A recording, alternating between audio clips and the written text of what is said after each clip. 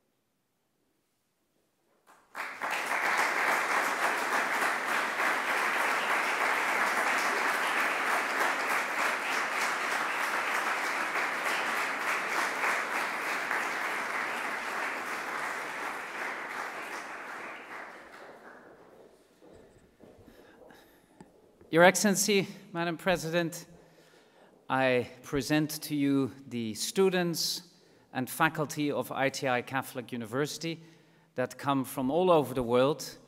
All continents are in fact represented here at the ITI, and it is such a great joy and such a great honor that you have accepted this invitation. And I don't want to talk too much. I want to present here to the audience the President of Hungary, Katalin Novák.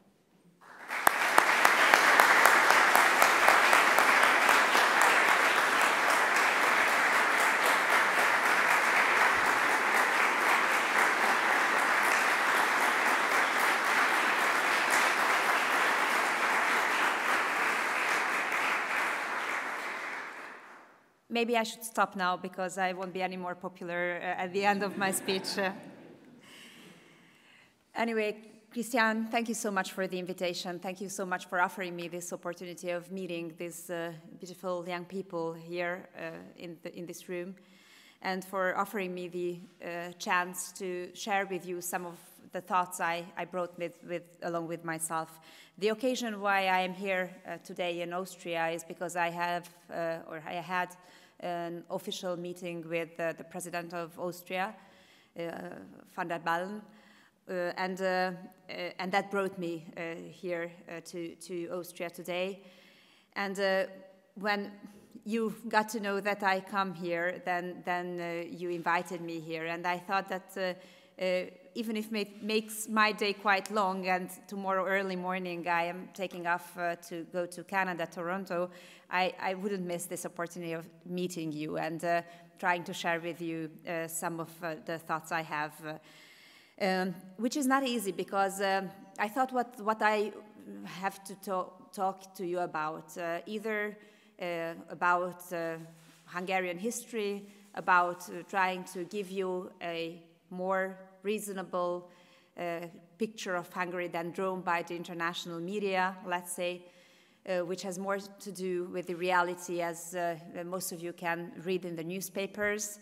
Shall I tell you about our freedom fight back 66 years ago in 56, when so many died for the freedom, and just these days, 66 years ago in October, were still the happy days for the Hungarian revolutionaries, but just after some days, on the 1st of November, they lost all their hope in gaining back their freedom.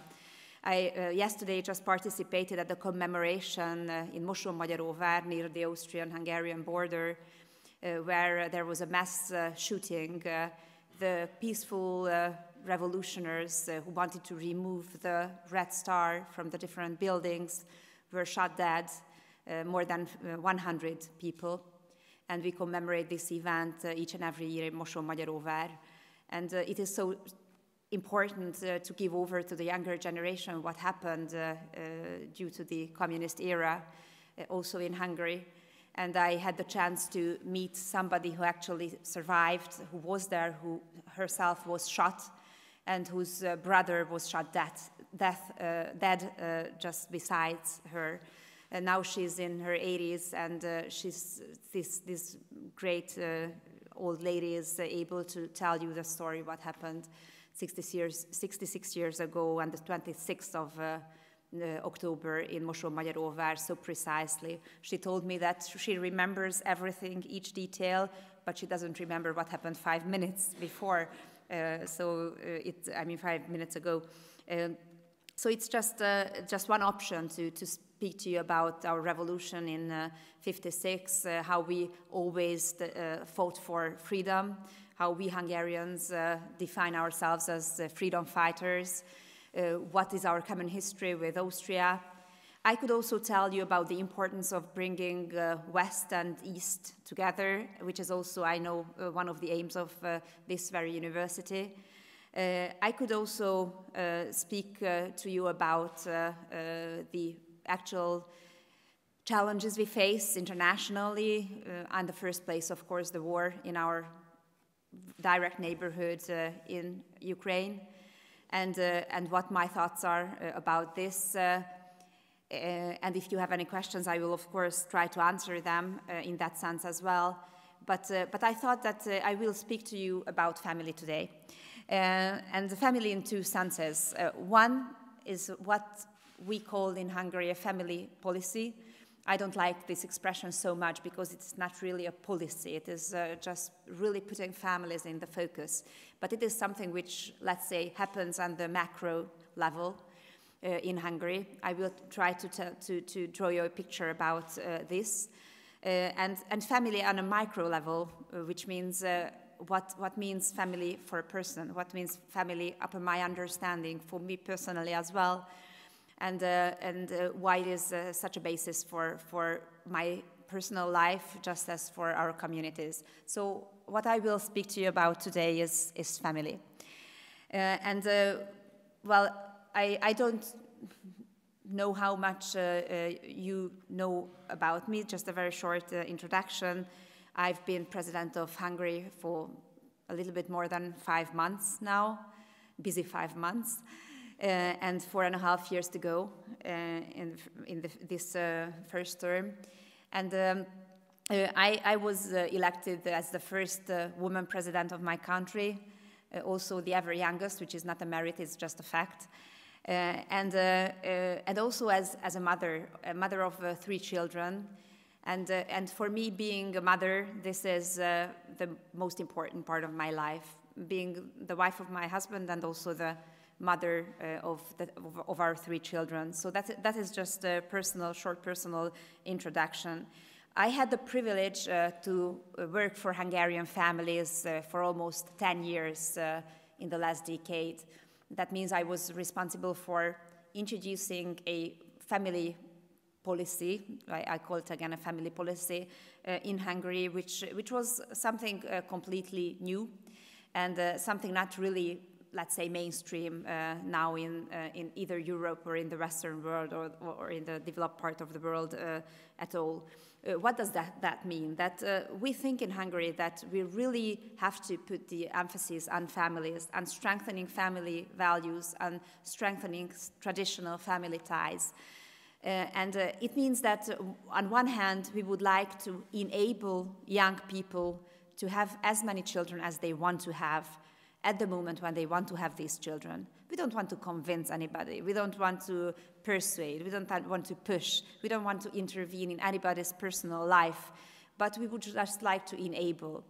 If I raised the question, I won't raise it because I don't want to make anybody feel uncomfortable here in that room. You all know each other, and I don't want to confront you publicly with this question. But if I raise the question, and you don't have to answer publicly, but just in yourself, if I raise the question, if you want to have children in the future, and just think about it, and you have your answer, and if yes, how many children would you like to have? Then you also have your answer. I am wondering in 10 years' time, if I raised this question again, how many of you would answer that I have at least as many children as I wanted to have at the beginning? If I also asked the question to you, do you know when you want to have these children? Then maybe many of you couldn't answer. Because it's just an idea, it's just a dream, it's just a plan to found a family.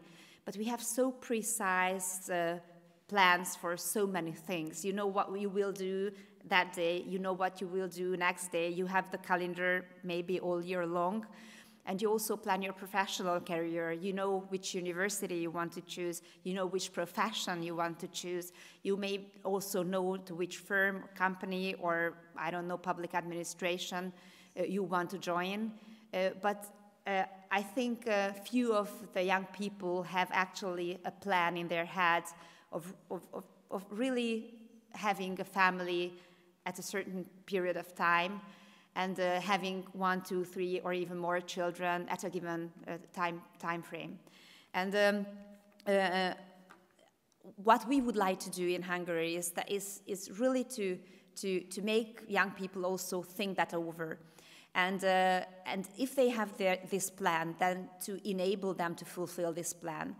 Because what we experience in Hungary, and that's not only a Hungarian phenomenon, it goes to each and every part of the developed world. There is a so-called fertility gap. What do you call a fertility gap? Fertility gap is actually the difference between the number of desired children and the number of children that you will have at the end of the day. So if I raise this question, how many children you would like to have, and like 10 years later, I would ask the same question. The difference between the two numbers would be the fertility gap of this group. There is actually a fertility gap in the whole developed part of the world. That means that in each and every country, young people would like to have more children than they will have at the end of the day. And that is why states have something to do. Because unless we decrease this fertility gap or completely erase this fertility gap, we still have some tasks to fulfill. Why don't the young people have as many kids as they dream to have? Why cannot they fulfill these dreams about family life? That was the question that we raised over 10 years ago, and that's when we started to think how we could create, in the first place, let's say, a legislation which is supportive to childbearing, to traditional families, and the second place, to have family support schemes that financially also support families and childbearing, and also third, how we could create a family-friendly atmosphere in Hungary, where you really experience that living in family is just something most natural. So that these are the three main points, and for that I won't, just as I told you at the beginning, I won't go in detail into the Hungarian history, but I will tell you something about the Hungarian demographic situation in Hungary since 1981, so for over 4 decades, the population has been decreasing. The population has been decreasing by over 10% in these decades. So that means that each and every year in Hungary there are more people less people being born than those who die that same year.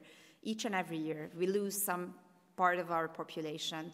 The fertility ratio or the total fertility rate in Hungary, so the average number of children per family, it was 1.23 in 2011, so it was very, very, very low. And we started to create this family-friendly environment. That means that we have, for example, introduced a pro-family or pro-family parts, let's say, of our constitution. For example, our constitution is very clear about the definition of families. That means that, and marriage, that I can also quote you, if I want to be very precise, what our constitution says about marriage and families. Our constitution says the following, I quote, "Hungary shall protect the institution of marriage as the union of one man and one woman established by voluntary decision, and the family as the basis of the survival of the nation. Family ties shall be based on marriage or the relationship between parents and children. The mother shall be a woman, the father shall be a man. Every human being shall have the right to life and human dignity. The life of the fetus shall be protected from the moment of conception." These are all quotes.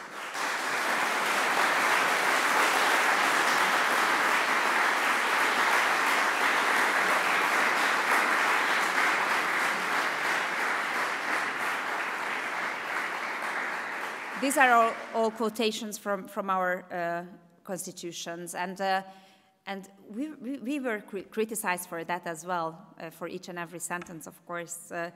And when I asked back and I asked that what is the point of criticism, then why don't you put in your constitution that the sky is blue and the grass is green?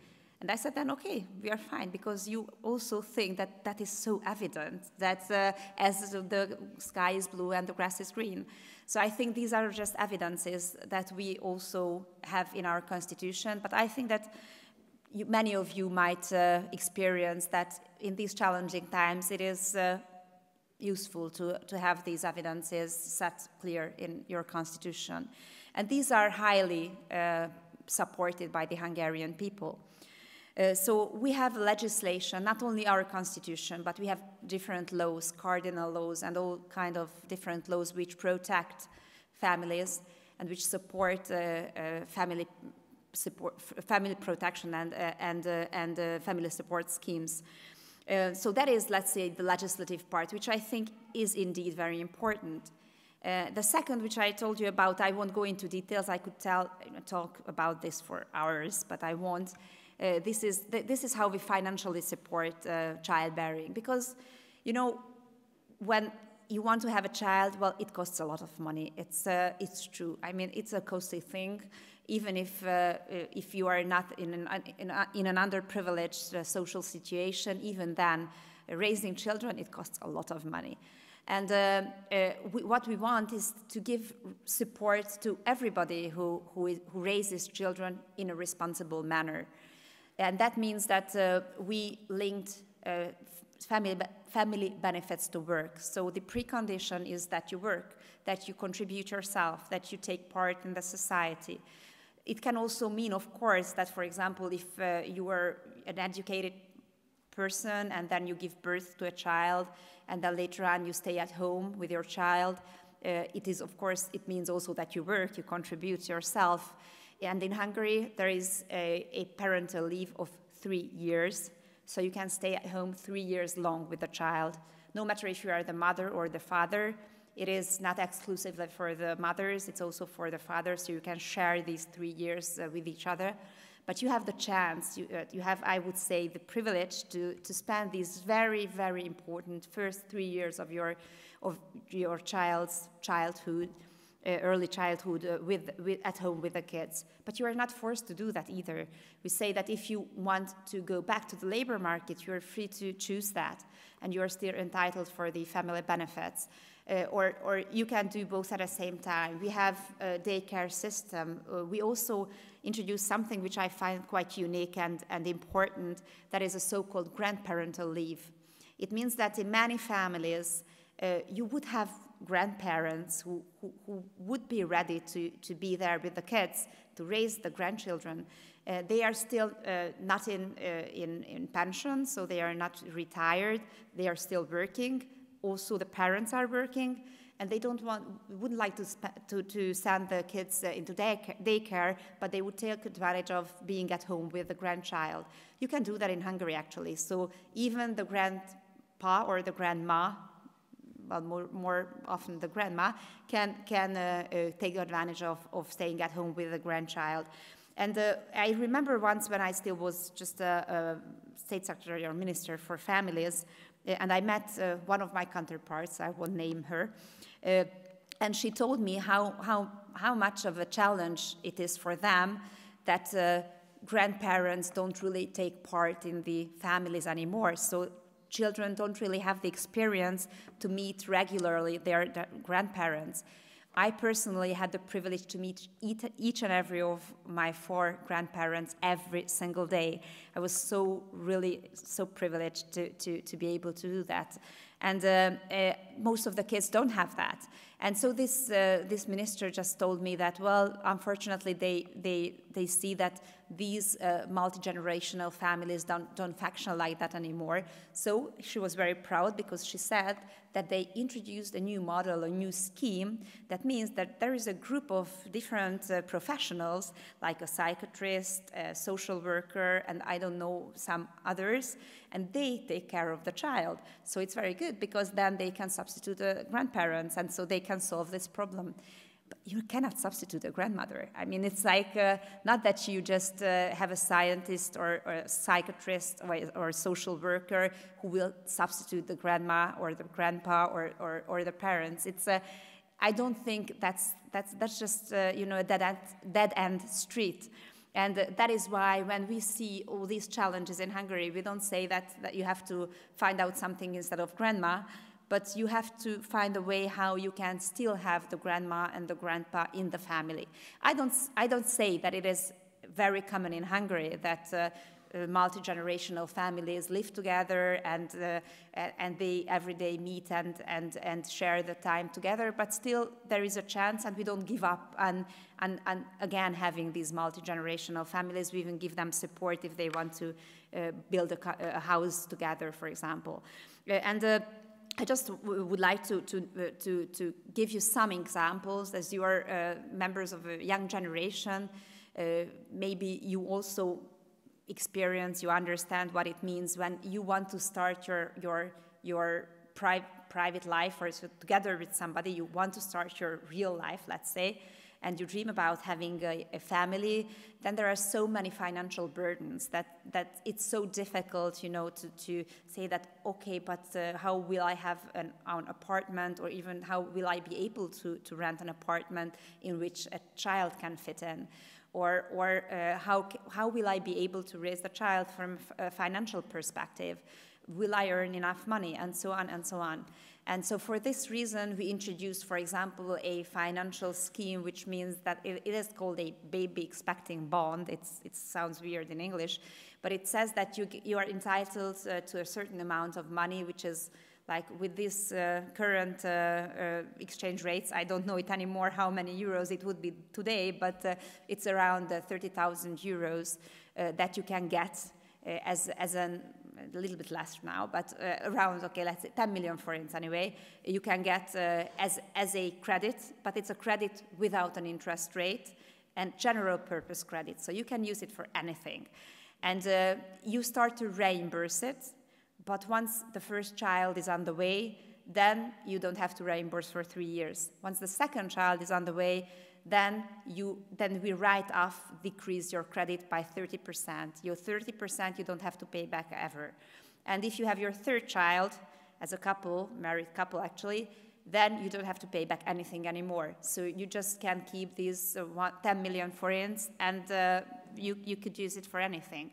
Plus, you can get another 10 million forints in order to build or buy a new home if you want to have a large family or you already have a large family, and so on. I could tell you many of these financial schemes which we have introduced in Hungary.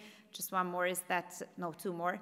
One is that if you have 4 children as a mom, you don't have to pay any personal income taxes ever in your life. So you are completely exempt from personal income tax paying lifelong with 4 kids or even more. Anybody can move to Hungary. It's an option. And the other one is that as you are students, and some of you might also pay tuition and also might have student loan. If you have a student loan in Hungary as a woman and you will have children later on, then after 3 kids, for example, you don't have to pay back your student loan at all. But already at 2 kids, we write off 50% of your student loan. So it's again some benefits. If you study, if you work, if you contribute, and in the meantime, in a responsible manner, you decide to have a family and raise children. So the idea is just that. And it means that I'm an economist, so I like numbers, sorry for that. But I don't know how familiar you are with the shares of the GDP. Let's just pick an example. In the NATO, the target is to have 2% of your GDP spent for military purposes. In fact, in Hungary, we have 6.2% of our GDP for family support. So it's 6.2%, more than 3 times as much as you normally should spend as a NATO ally for military purposes. And I don't even call it let's say, how do you say that? No, that, but kiadás. Expenditure, sorry. How the whole day I was speaking different languages. I'm sorry, I'm now completely amazed. So I don't even like to call that an expenditure, because I don't think it's an expenditure. It's an investment actually in our future, and we are very strict in preserving all these family benefits and trying to help those who raise children and who decide on having children. And that is not what I want to mention still is it has something to do with the protection of life. It's that if you are pregnant, the baby is on the way, we actually after the 12th week we consider this baby identical to the born baby. So that means that you can have all the family benefits identical after the 12-week old unborn baby, just the same way as you have after the born child. So it is also just a way to demonstrate that life begins already at conception, and that child is already there. So we really consider this unborn child a child. And that was, let's say, the second part, the financial benefits, which we have really a lot. But it's not. I don't say it's not the most important. Who can tell what is the most important? But that's just one part. One other important part of what we try to give to the young people and the families. So there was let's say, the legislative part, then the financial schemes, and the third is this family-friendly environment or family-friendly approach.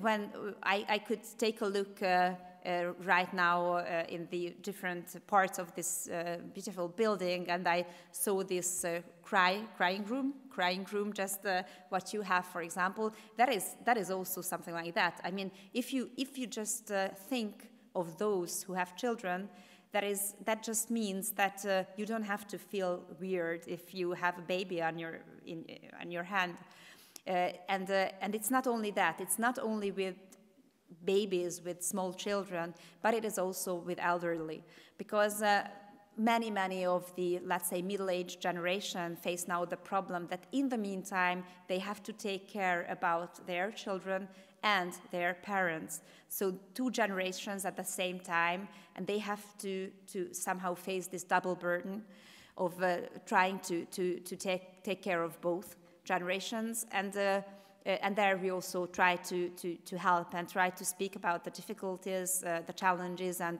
try to, for example, introduce family-friendly workplaces, family-friendly prizes for companies who introduce such measures, and so on and so on. So to create a family-friendly environment. And many tell me it's interesting that they come to Hungary and they experience that. They walk on the streets and they see young couples walking with little children or babies, or the trolleys, pushing the trolleys with babies.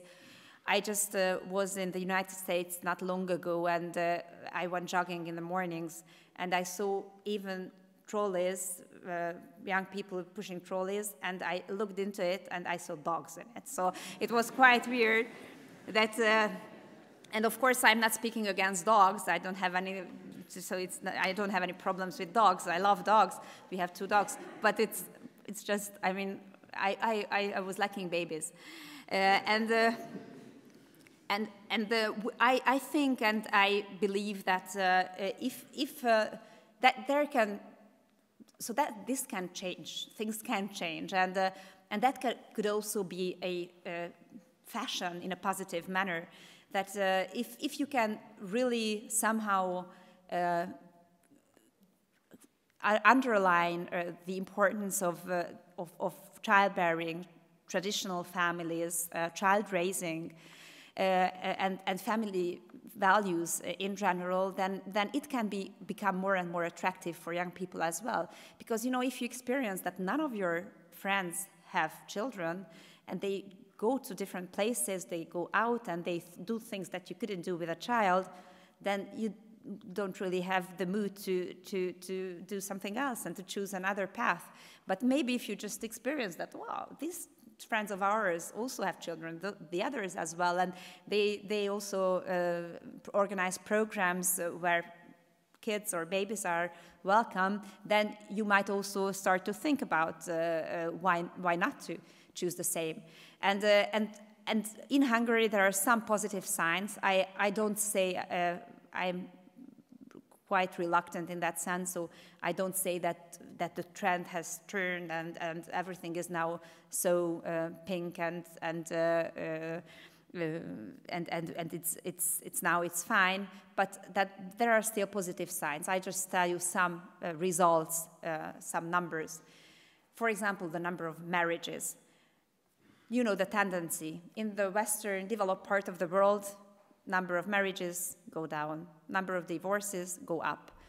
In fact, in Hungary, in the last 10 years, the number of marriages doubled, and in the meantime, the number of divorces is at a 60-year low.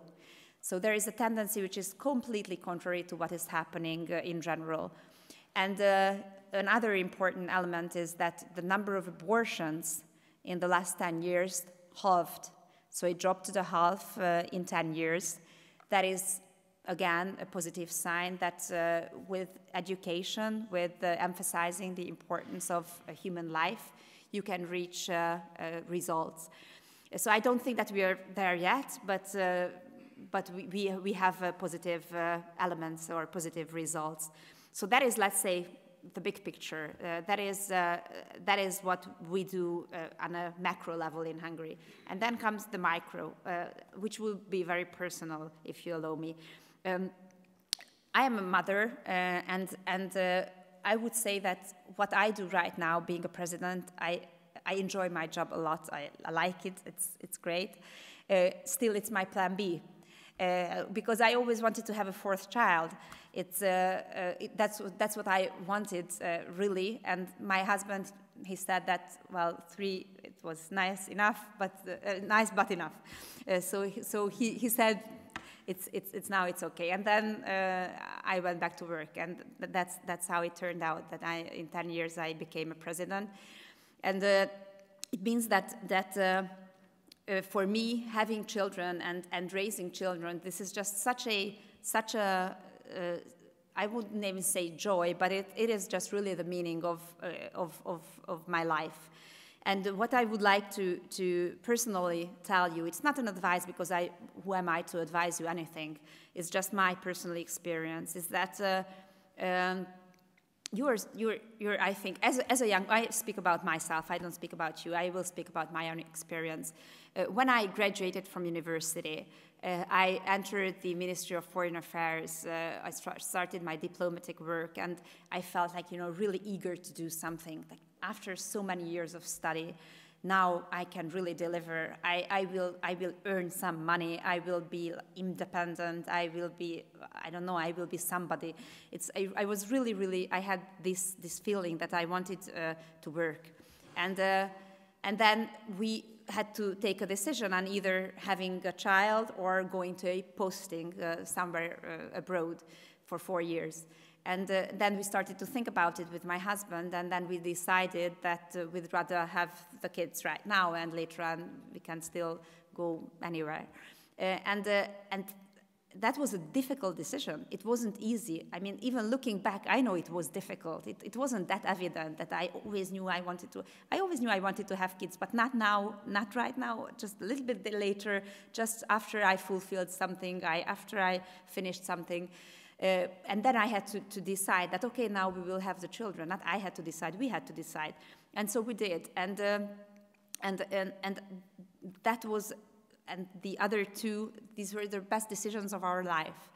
And what my experience is, and what I am telling you, is that the picture I see is that if you have 2 trains on a railway station, and the one is your professional life, the other one is your family life. The second train, the family life, it is like really a very fast train, which is like a Japanese train, which is super fast and also goes on time, and leaves the railway station really on time and won't ever stop just off the schedule. Maybe won't ever stop again, and if you miss it, you missed it, and that's it. You can never catch it again. The other one, it is like, well, I'm sorry, not for the media, but it is a Hungarian type of train, or the traditional Hungarian type of train, which is nice, but might not really leave the station on time. It can also happen. Maybe a little bit slower, and maybe it just stops from time to time. So it means that either you are at the railway station and you don't even want to catch it anymore. It can also happen. Or you will catch it, and then you will decide if you want to move forward to the very first car, even, if you want to. Or maybe you find a very nice seat and you sit down and you feel comfortable in that train, and you can still catch it. You won't miss it. Even if you think you miss it at the railway station, then you will just move a little bit further and you will find it again, if you want to find it still. So my experience is that this train is just so much different from the first one, from your family life, and I would always regret on missing the first train, and I don't regret that we took the decision with my husband, that I spent 6 years long at home with the kids without any public commitment, and these were really so meaningful years of my life, and I gained so much experience that I can take benefit of in my professional life as well. So this is just my message to you, my personal experience, and maybe if, I mean, I wanted to hear this story all the time when I was in my 20s, and nobody told me this, and I just then decided that if I will have the chance anytime to tell this to young people, I will always do so. And if there is just one person in the room for whom it makes him or her think, then it's already worth it. So Christian, I don't want to take any more time. I mean, I am there to answer any of your questions. I'm really privileged that I could meet you today and I could share my thoughts with you. And I very much hope that if I raised the question 10 years from now, how many children you have at the end of the day, then maybe it wouldn't be a fertility gap, but it would be a fertility surplus. You never know. Thank you so much for your attention.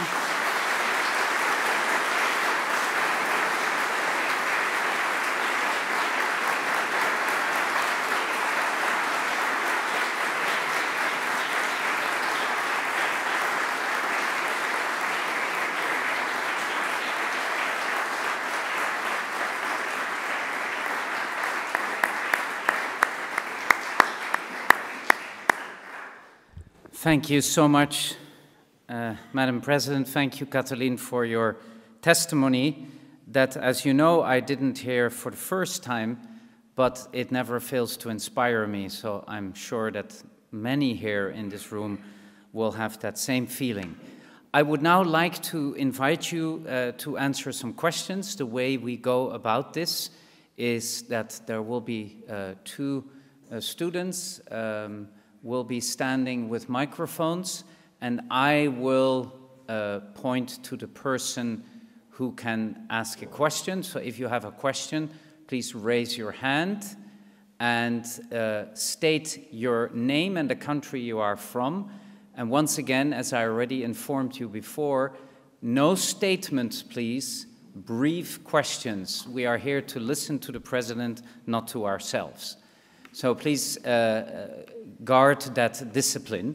And before doing that, I also wanted to warmly welcome Mr. Ambassador, my friend, Mr. Ambassador to Austria of Hungary. I'm very happy that you have also come along. I just saw you sitting there. I didn't see you before, so I'm very happy, Mr. Ambassador.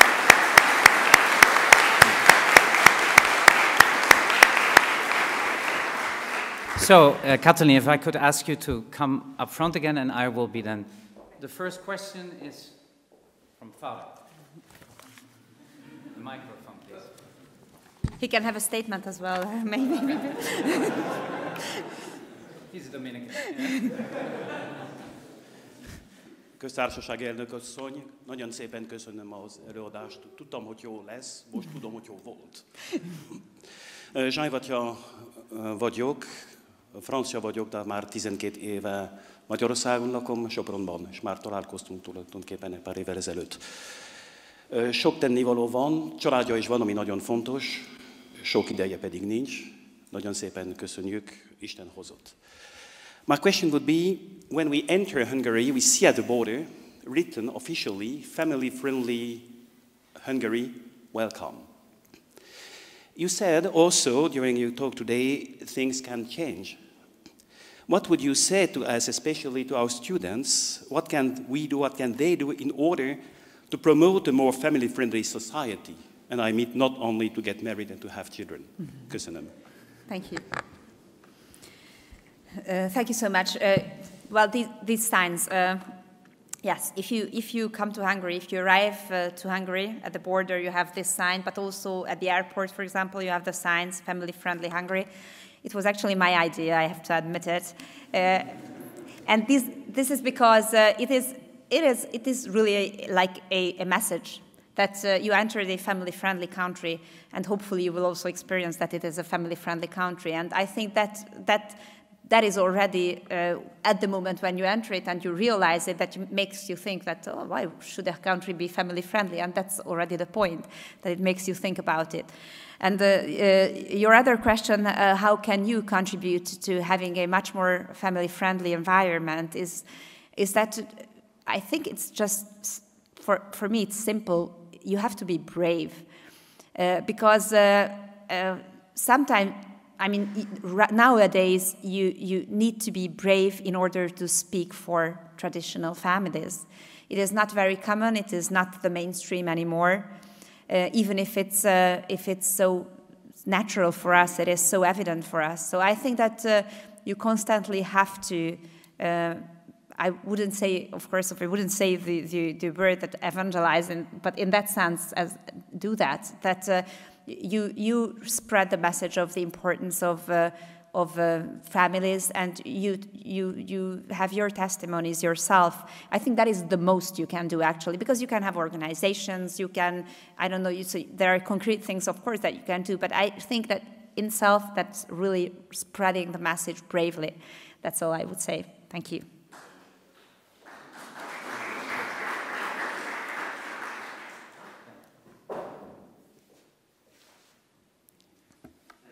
Thank you very much. It was really inspiring. I have one question, because you yourself said money is not... I'm so very sorry. My name is Jan Leduchowski. I'm from Austria, Vienna. You said yourself money is not everything, so it's more about culture. So my question is, how did you change culture? Which means, what did change with the media? What did change with TV, cinema? We are in a competition with Netflix, with Amazon Prime, with Disney, and so on. So is there even a possibility that we as nations, as cultures, can win this competition? How did you do that in Hungary? Thank you. Thank you, Jan. I don't know if we've won. We're still fighting. But what we did, just some examples what we did. For example, also we had publicities actually for families.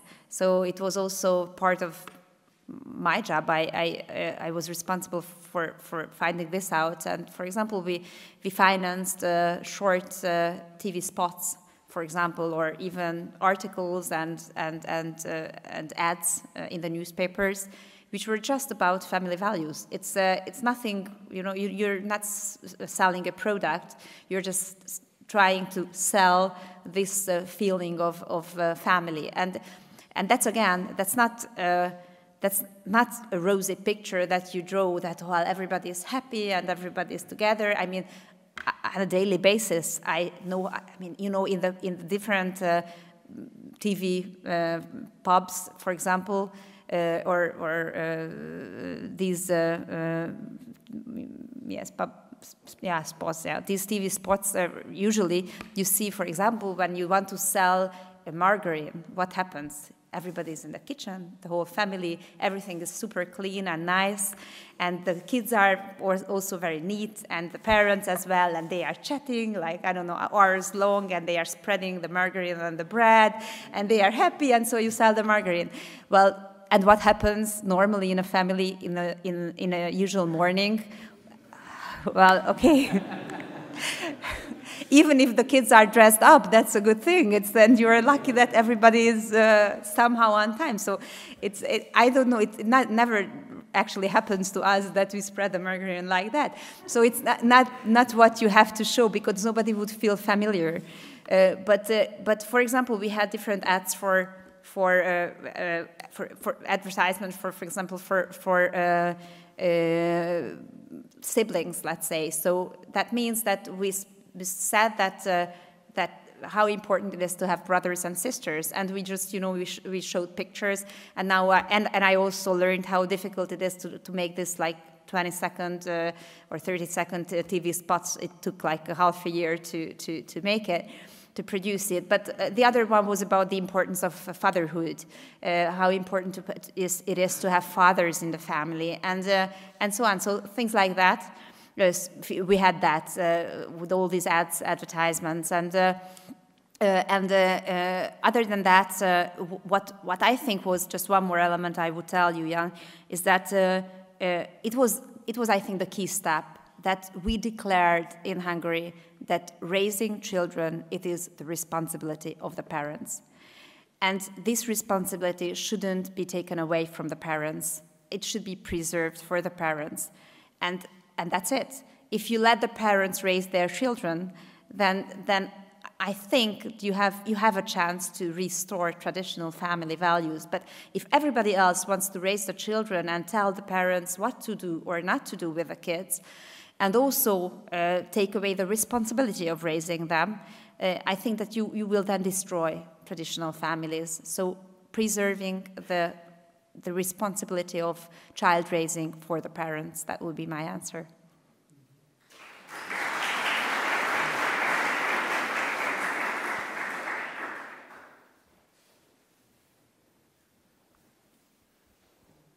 Your Excellency, my name is Eleonore Wittering. I'm the mother of 6 children and also the director of the Center for the Study of Political Islam in Austria. And thank you for the family policy, and thank you also for the Islamic migration policy of Hungary. And maybe it's due to the historic Islamic oppression which you experienced. And my question is, do you see any possibility how you could influence other governments of the European member states with these policies which you have? Thank you so much.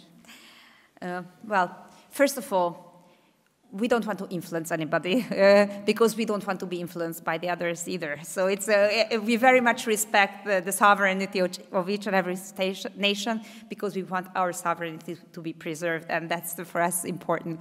But of course, to share the experience and to make them think. I personally do that all the time. Before, as a minister or state secretary, I did that as well, and even now, for me, it is so difficult to understand that in Europe, can you imagine that none of the European states has a fertility rate which is above 2. So none of the European states has right now a fertility rate of a replacement level. None of us.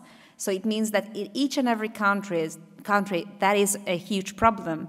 And we don't even speak about it. I mean, we just speak about the potential consequences or the answers which could be given to that because, well, legal mass immigration, it is an answer that even if we don't admit it, this is a legitimate answer.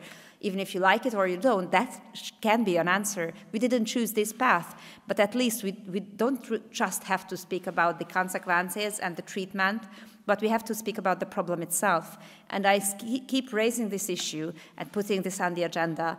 For example, next year, in March, we always have a so-called CSW, that is the Commission on the Status of Women, which is the UN's second largest event.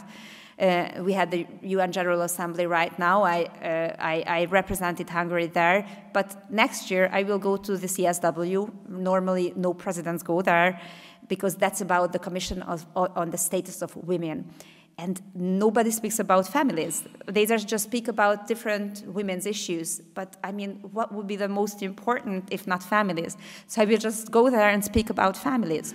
I think that is how we can raise awareness, and that is how we can at least provoke some kind of common thinking about the importance of underlining the importance of or the need for supporting traditional family values. So that's I think the way how we can do it. And also just one more element is that as a president, I initiated a network. That is a network of family-friendly presidents.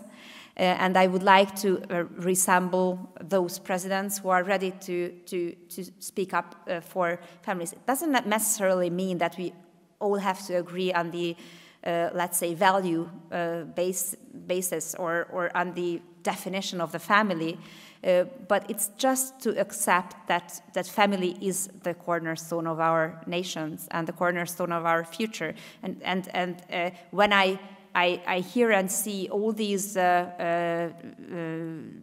discussions about the protection of our environment, which I think is of utmost importance. But my question is all the time that who do we want to preserve the planet for, if not for our children? So unless you have children, you have future generations, there is no point in speaking about anything else. That is why I keep fighting for having this, this topic also high on the agenda.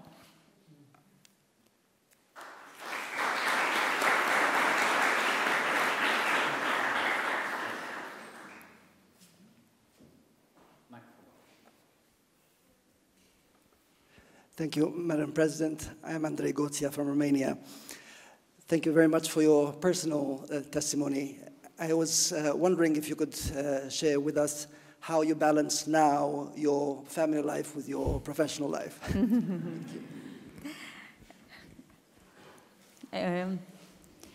Well,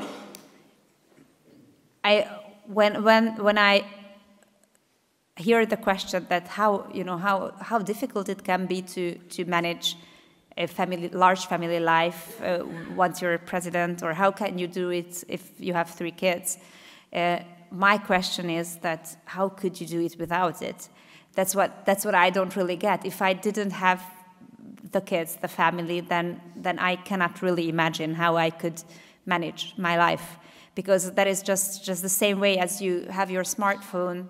It's when you go home, you plug it in to the charger, and you charge it, and the next day you leave in the morning, and then you can use it the whole day. So that's how I work with my family. That I go home, I put myself on the charger, and then I leave.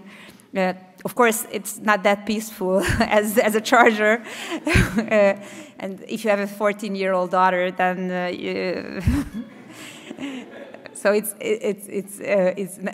not that calm and quiet, but it really gives me meaning, or gives meaning to whatever I do, and it is. I should also say that I am in a much easier, better, more privileged situation than most of the people, because I am the patron of my own calendar. I don't have to obey to so many things. I work a lot, but still I can find out how to organize our life. And the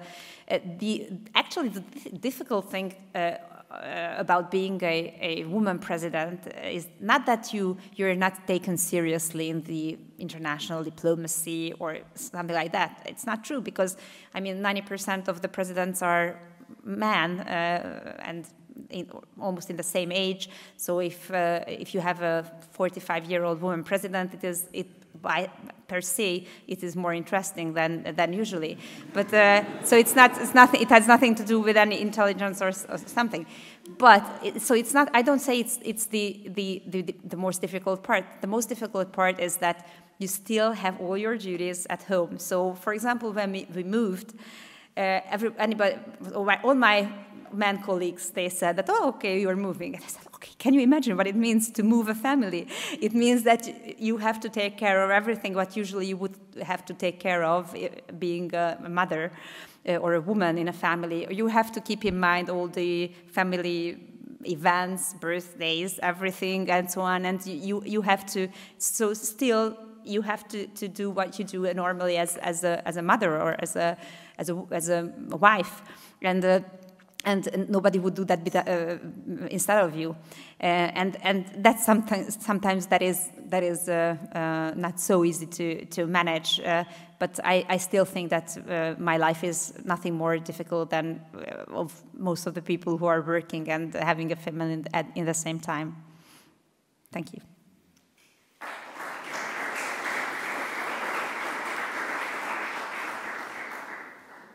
Can we have the microphone here in front?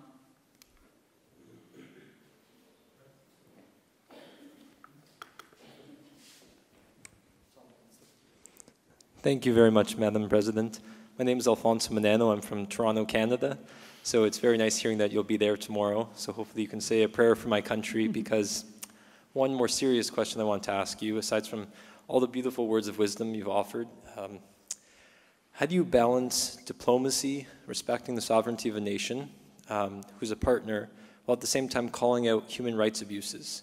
From my limited understanding, Canada is one of the 3 countries in the world where there's no restrictions on abortion, China and North Korea being the other 2.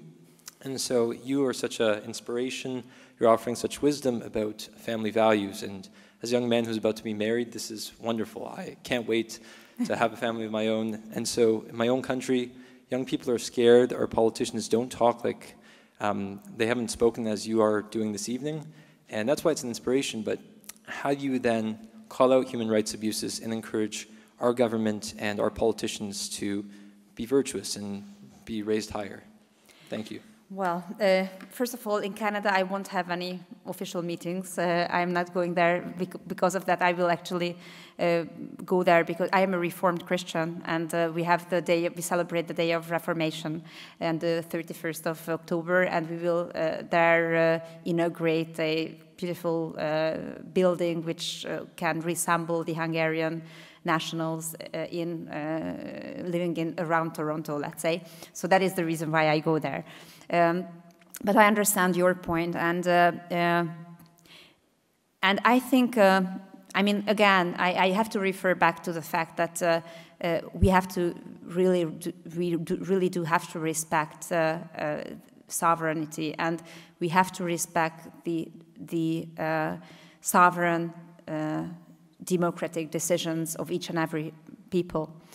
And we do that. So that's why I don't have a say on any other country's regulation or something. But without avoiding the essence of your question, if I understood it well, it is about the importance of the protection of life.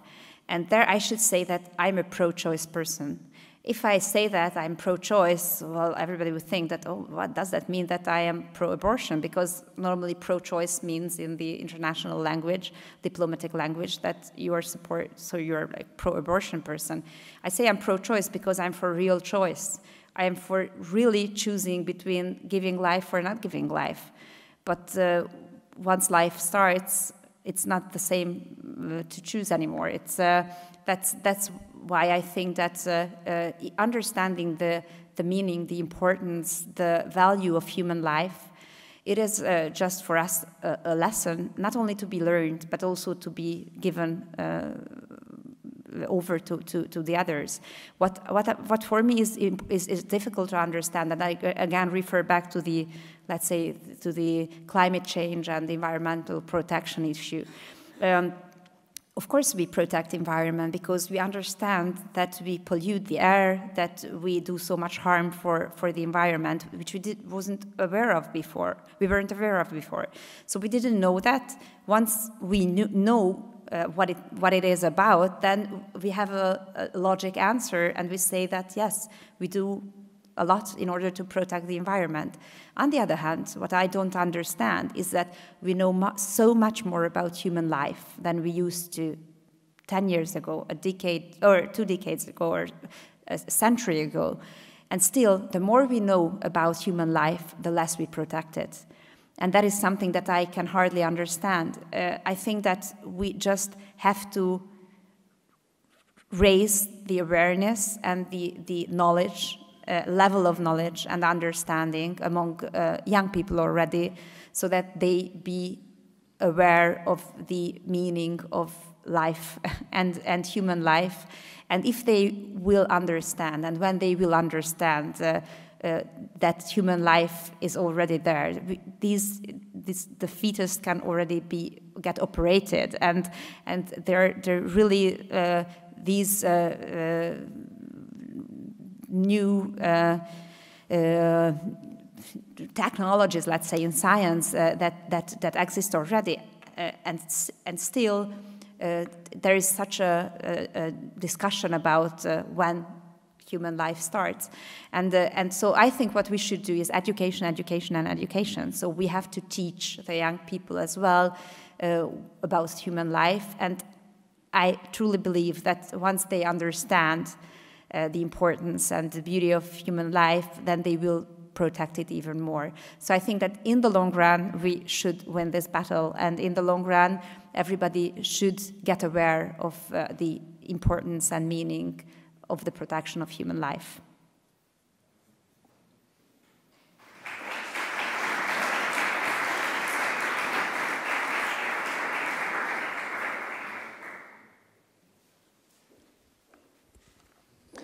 Thank you, Madam President. What would you say to... Oh, sorry. My name is Rinju Shanae, and I am from the United States. What would you say to the objectors who would claim that such pro-family policies would lend itself to enabling irresponsible parents who cannot reasonably take care of large families and are only doing it for financial benefits? Thank you. That's why I always emphasize to raise children in a responsible manner, because that is part of our policies, let's say, that to support childbearing in a responsible manner. If I put it very simple, we don't want to support those who have children for the money, but we want to support those who have children because they want to have children, and they need money in order to be able to raise them.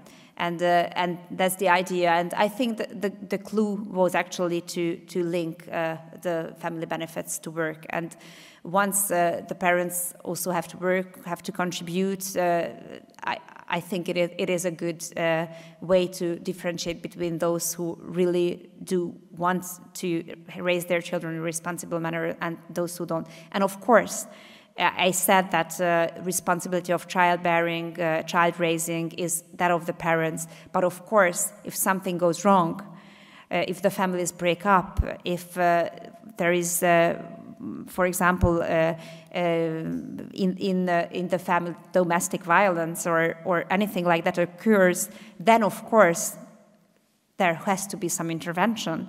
And there has to be some help delivered. So that is also an important, decisive part of what we are doing in Hungary as well. So it doesn't mean that all the families will function beautifully and perfectly. Of course not, unfortunately not. But then the church or the churches, the family organizations, the local authorities, the public administration or the governmental bodies should be there to help. So first you have to try to help those who really think in a responsible manner. And second, if something goes wrong, then you have to be there to help also afterwards. There are still many questions, but I think we're how much Oh, time? I'm fine. You're Still. fine. Okay. If the president says we're fine, we're fine. I would like to encourage. So far, only men have been. I would like to encourage our female students, of whom I think you're in the majority here. Here you have a great leader. Please, ladies, I would like you to go away inspired tonight as well.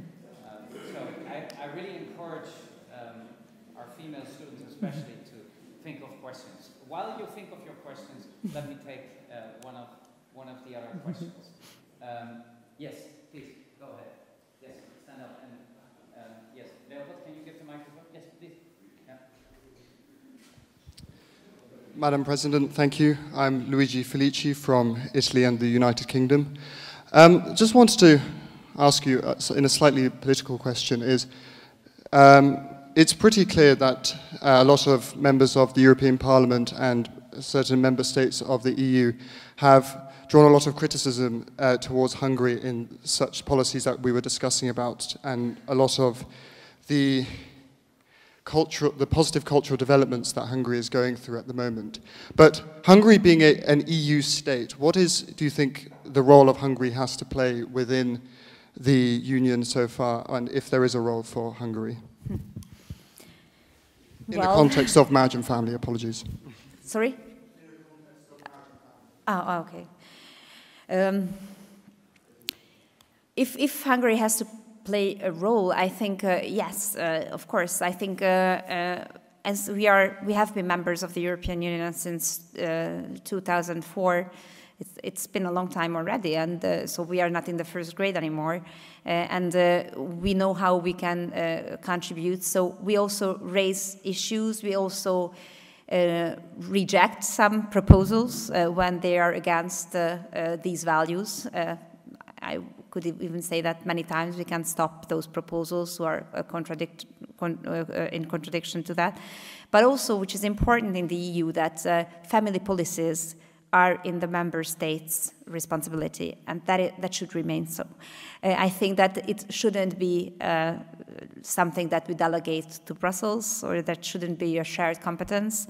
There shouldn't be the competence of the European Commission. That should remain in the good hands of the specific member states.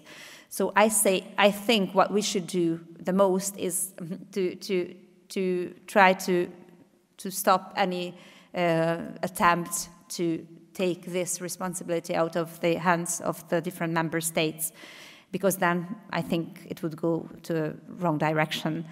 So that is what we stand up for all the time. And of course, we can share good practices with each other, but I don't think that we should have this responsibility taken away from the member states. Yes, please, all the way at the back.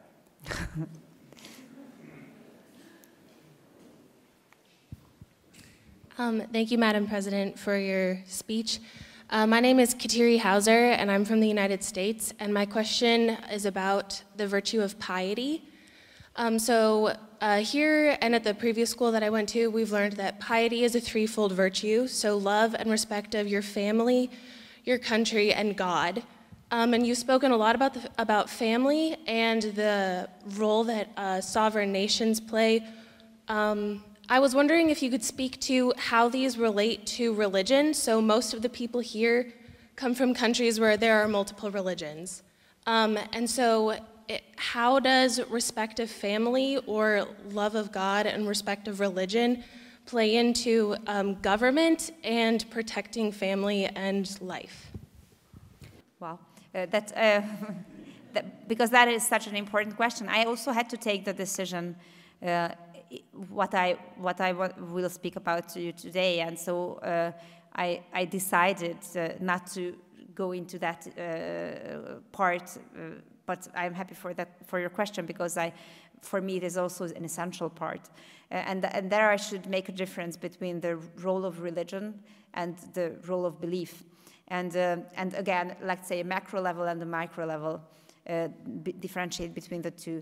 I think that religious freedom, it is just, again, a key, and to respect religious freedom, and also what we have in Hungary, that the churches play a more and more important role in, for example, education, or even in social care or health care.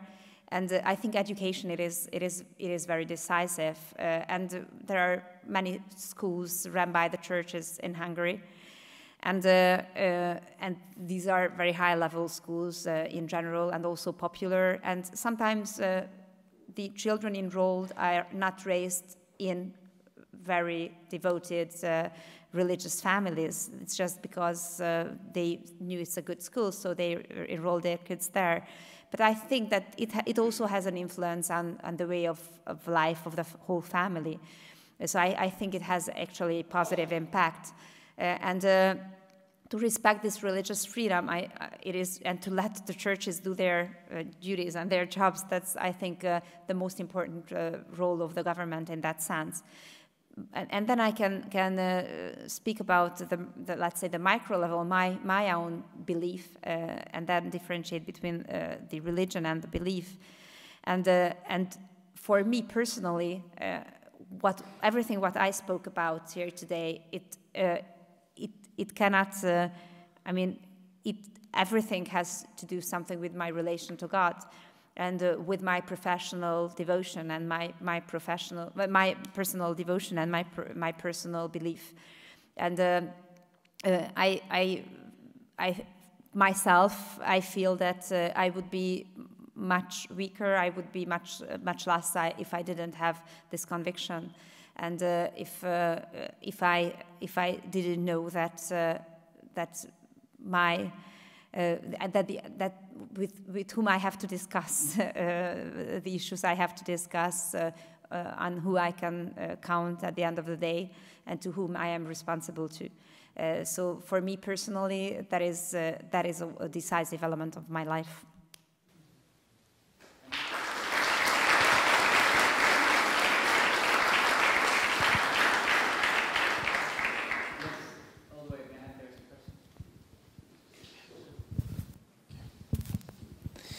Good evening. My name is Matúš Hagara. I am from Slovakia. Madam President, I would like to touch on legislation of abortions and same-sex union in Hungary. In fact, since communism, abortions have been legal, and same-sex unions have been legal since 2009. It was the government of Ferenc Gyurcsány that approved them. Fidesz was against, but still the Fidesz in later time had the constitutional majority, and the situation did not change, even with the constitutional majority in the parliament. So will Hungary follow the example of Poland, where abortions are illegal, basically, and where no same-sex unions are possible? Thank you very much. Thank you for your question. It is more complicated than it seems, but I can give you a very quite simple answer. That is that we are not planning any amendment of the law on abortion, and it is because what I told you about the protection of life, that I think that it's not with raising the tensions, it's not by having this discussion becoming tougher and tougher and bringing people out to the streets and having this dispute on legalizing or not legalizing or prohibiting or not prohibiting abortion. It is much more an education, and that is upon my belief, something that we really do have to concentrate on. And until now, as long as the number of abortions dropped to the half, just as I told you, my experience in Hungary is that it has an impact, and that is, I think, how we should go further still in Hungary. It is a very delicate issue. It is. I don't think that the right step to be taken right now in Hungary would be to change anything in the legislation in that sense. I think what we should do is to put more emphasis on education and on teaching the importance of human life. Thank you. We have a last question. Okay. Last question. Oh, I have to choose. I will make my choice for one of our guests. So, yes, this is our last question. Yeah, thank you very much. Madam President, my name is Bernhard Zimburg, and I'm a former Austrian diplomat. Unfortunately, I was never posted to Hungary, but I had a lot to do with Hungary in the framework of the Central European Initiative. Madam President, thank you very much for enduring all our questions. I'm referring to what you said on the framework and the environment for families. We, here in these countries, are facing a fairly new challenge coming from Islam. We have a high proportion, particularly in big cities, a high proportion of Islamic children, Islamic pupils, and we have, at first sight, it seems, Islam is very much converging of what you were saying. A high reproduction rate, a high fertility rate is certainly desired. There's no question about the family as a cornerstone of society. Where the difference comes in is the politicization and the instrumentalization of the family for political purposes, in particular to turn the family hostile against the non-Islamic society they are living in. And my question now is, we have a social awareness of that here in this country, in particular in big cities, yes, but there's very little political response to that. So my question is, what about the awareness in Hungary of that upcoming phenomenon? And if yes, is there any political response? Thank you so much. Well, honestly, the reason why we don't really deal with this issue because we don't have that problem. That's it. So it's good that we are not confronted to that problem, but it's not by accident either. And I think it is, the question is if you're ready to respect the rules of the community that you live in. And I think the problems arise when there are different communities living together and they are confronted, the value basis or the culture, the traditions are so different, and one is not ready to respect the other, and not ready to obey to the rules which exist in a given country. So we in Hungary, for example, we are a welcoming nation.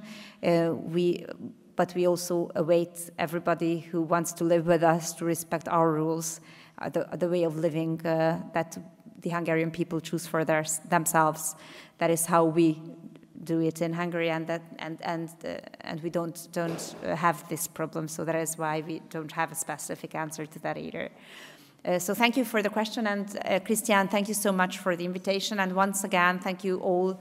And what I would like to tell you at the end is that I envy you a little bit because you go to university where you can really live freedom, and you can really enjoy freedom, and you can also understand and feel that you're not alone, that you have others who share the same values as you do, and that can really give you braveness, that can really give you strength. And if you stick together, you preserve this network, you preserve these relationships. You come from all around the world. You raised so many questions about the potential, about how we will win these battles, how these traditional family values can be safeguarded, and actually you are the answer. So if you stick together, if you speak up for these values, no matter what you will do in your lives, no matter where you live, then, well, you will actually be able to drive us back to the right track. So you're very lucky that you go to this university and you have very good professors and fathers who are there with you. And don't forget to pray. And for me, if you pray for me, then I am very thankful for that as well. Thank you so much.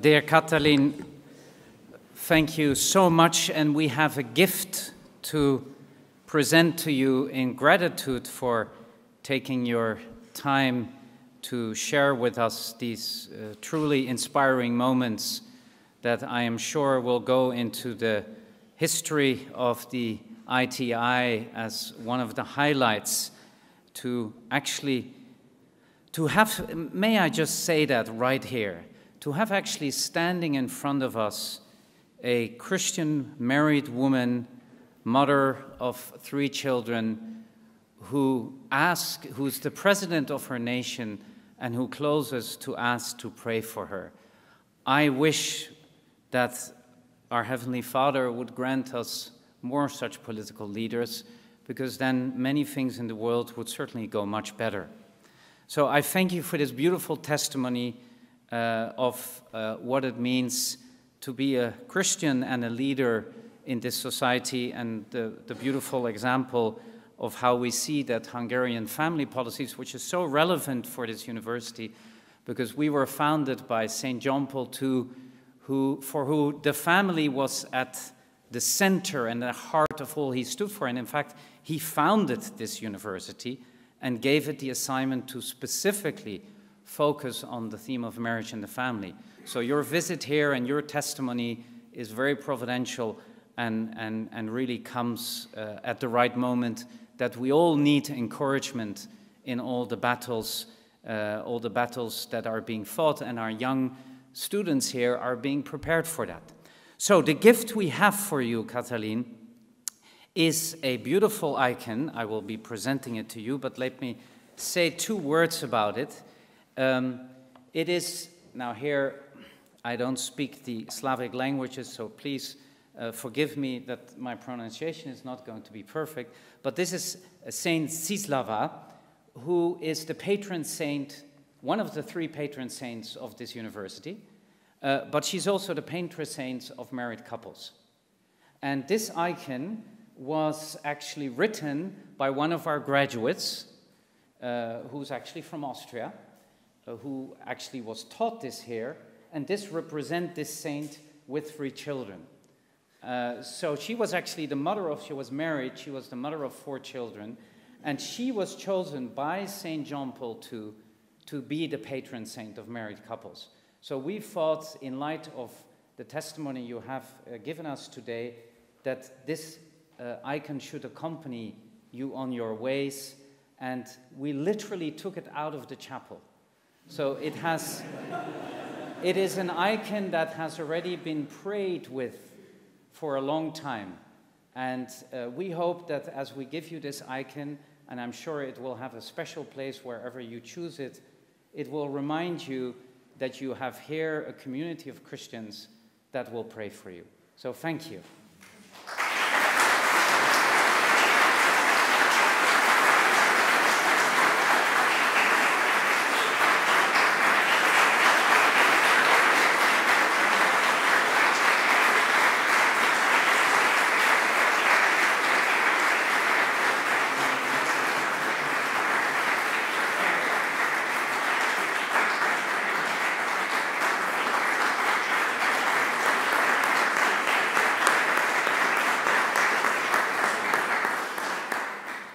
I also bought a small present. That is a cross.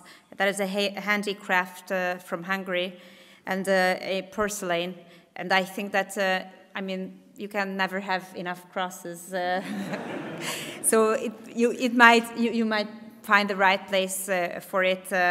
And I really do thank you for your prayers, and I thank you for the invitation. And Christian, please keep up the work.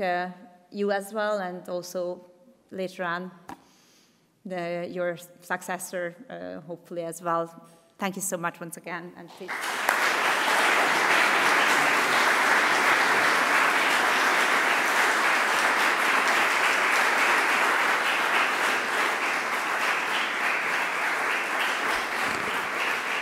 So before we invite the President and her entourage for a small glass, before she has to go back to Hungary, and we hope this will be an opportunity for some of you to mingle with the President, I would like to spontaneously ask Father Uri and some others to sing our usual hymn of well-wishing. This is very spontaneous, but we have beautiful voices here. And Father, maybe in 2 words you can explain this hymn that is a tradition at the ITI that we always sing for our guests.